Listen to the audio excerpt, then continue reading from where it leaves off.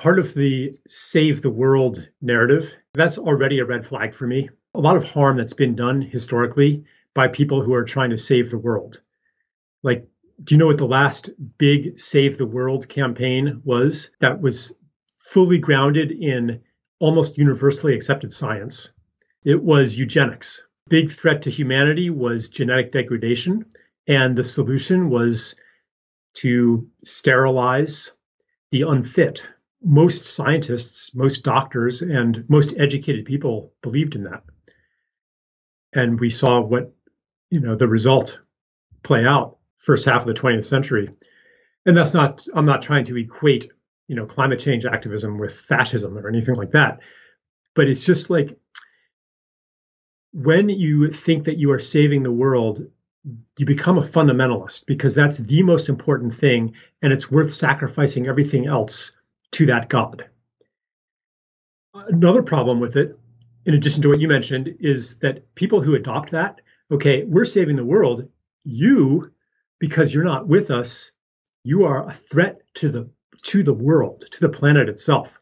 So people who believe that, they emanate the stink of self-righteousness that just turns other people off. On some level, you know that you are not a bad guy.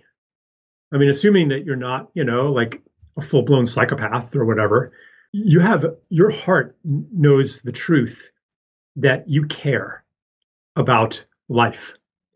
And when somebody is telling you that you are bad or believes that you're bad, you're going to reject them as not a carrier of truth. That's not all there is to human nature. There's also a transcendent dimension that we are being presented with right now as a choice. And it's about compassion, it's about forgiveness, it's about putting yourself in someone else's shoes, it's about generosity of listening, it's about humility, it's about humbling yourself to what's true, even if it might not fit in with your self-image, even if it might mean that you were wrong about something. Because let's face it, everybody listening to this is probably wrong about something, one of their deep convictions. If you are, how are you ever going to know that when that is so part of your identity? If you want the other people, the wrong side, to ever change their mind, then you have to be willing to change your mind too. Otherwise, if you're not willing, because you just know you're right, you're setting an example of the human being that they're going to conform to too.